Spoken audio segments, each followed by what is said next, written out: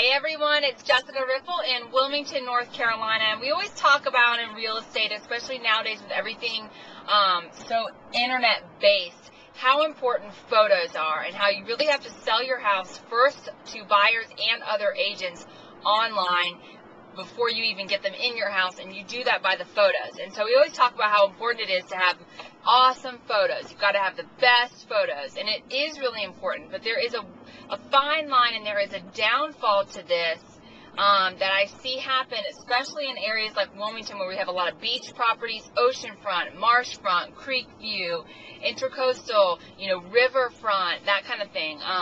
It's important to keep in mind that you need to have really good pictures, but don't make your pictures so much better than what actually is that you turn people off. You do the exact opposite. So what I mean by that is, if you have a marsh view of your house or you have an ocean view, don't, zoom in on the camera so far that the view looks 10 times better, in the photo online than it actually is.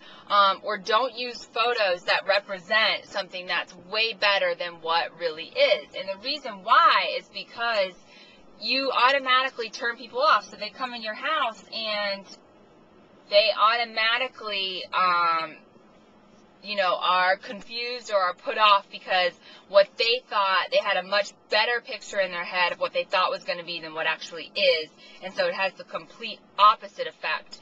And they don't even want to see the house or don't even care usually at that point. So these are my thoughts. If you have any questions or comments or you disagree with what I've had to say, please feel free to email me at jessicariffle@seacoastrealty.com. Thanks so much for listening. Have a wonderful day.